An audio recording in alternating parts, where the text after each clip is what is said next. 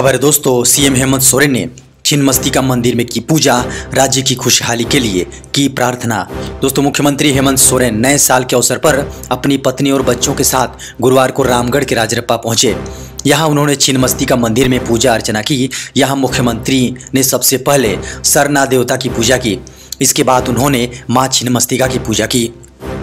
हेमंत सोरेन ने पूरे विधि विधान से पूजा की और आशीर्वाद लिया। उन्होंने मां छिन्नमस्तिका के चरणों में शीश नवाकर राज्य की समृद्धि हेतु प्रार्थना की। दोस्तों, इससे पूर्व यहां पहुंचने पर लोगों ने उनका स्वागत किया। मुख्यमंत्री हेमंत सोरेन को देखने के लिए यहां काफी भीड़ जमा थी। इस मौके पर मुख्यमंत्री हेमंत सोरेन ने कहा कि नए साल पर राज्य को नई राह पर ले जाने की यह जीत है। हमने मां छिन्नमस्तिका से आशीर्वाद मांगा।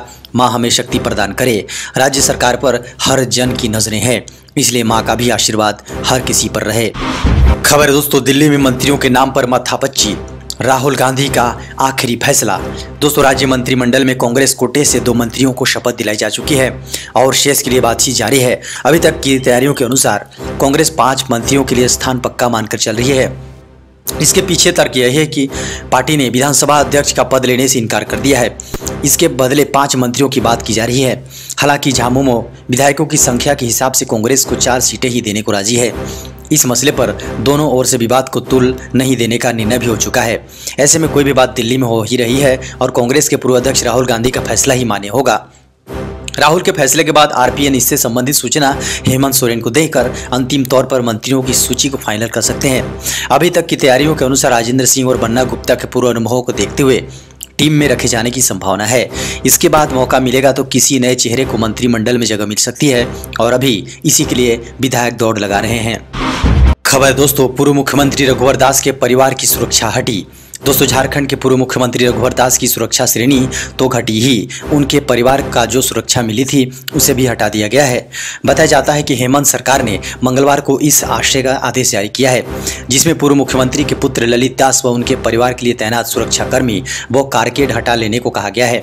यही नहीं, अब उनके परिवार को मिलने वाला कार का ईंधन, पेट्रोल डीजल का भुगतान बंद कर दिया गया है। पहले परिवार के लिए कार के ईंधन का भुगतान झारखंड सरकार द्वारा किया जाता था।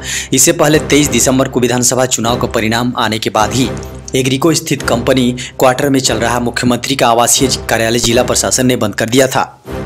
वहां प्रतिनियुक्त सरकारी कर्मचारियों को दूसरे विभाग में स्थानांतरित कर दिया गया है। अब नई सरकार को निर्णय लेना है कि पूर्व मुख्यमंत्री का आवासीय कार्यालय कहां खुलेगा। खबर है दोस्तों, 6 करोड़ किसान परिवारों के खातों में जमा हुए 12,000 करोड़। दोस्तों, पीएम नरेंद्र मोदी ने तुमकुरू में किसानों को संबोधित करते हुए कहा कि आज पीएम किसान सम्मान निधि के तहत 8 करोड़ किसानों के खातों में पैसा डाला गया है। इसके अलावा देश भर में 6 करोड़ किसान परिवार के खाते में 12,000 करोड़ रुपए जमा किए गए हैं। खबर है दोस्तों, ठंड में सब्जियों का राजा हुआ ठंडा, हरी सब्जियों पर सर्दियों में चढ़ी महंगाई। दोस्तों, सर्दी में हरी सब्जियां सस्ती होने लगती हैं, लेकिन इस बार कहानी बिल्कुल उलट है। हरी सब्जियों के दाम कम होने के बजाय बढ़ गए हैं। गोभी, पालक, भिंडी के अलावा टमाटर, गाजर, प्याज और अन्य सब्जियों की कीमतों में गिरावट नहीं आ रही है। लिहाजा ग्राहकों की जेब पर एक बार फिर महंगाई की मार पड़ रही है। सब्जियों का राजा कहे जाने वाला आलू ठंडा हो गया है। थोक में अब तक 12-15 रुपये किलो बिकने वाला आलू 10-12 रुपये प्रति किलो बिक रहा है। प्याज 60 रुपये प्रति किलो मिल रहा है, जबकि हरी सब्जियां भी महंगी हो गई है। मटर की कीमत में इजाफा हो गया है। पिछले कुछ दिनों से मौसम के तापमान में गिरावट होने और अधिक ठंड पड़ने के चलते किसानों की चिंता साफ दिखाई देने लगी है। आगरा में हरी सब्जियों समेत अन्य फसलों पर ओस की बूंदें जमने लगी हैं। इससे पाला पड़ने की संभावना जताई जा रही है। खासकर धनिया, मिर्च, टमाटर, पत्ता गोभी, फूलगोभी, पालक, भिंडी, पालक, मेथी, बथुआ और पैदावार प्रभावित हो गई है।